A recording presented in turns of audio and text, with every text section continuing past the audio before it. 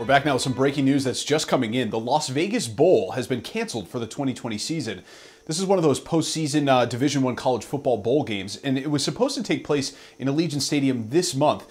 There's actually a lot of history here. 30 years the Las Vegas Bowl was played at Sam Boyd Stadium, but this was going to be the first year it was going to be played at Allegiant Stadium, but not anymore. This comes as Nevada state officials have ordered a statewide pause that includes reduced public and private gathering sizes.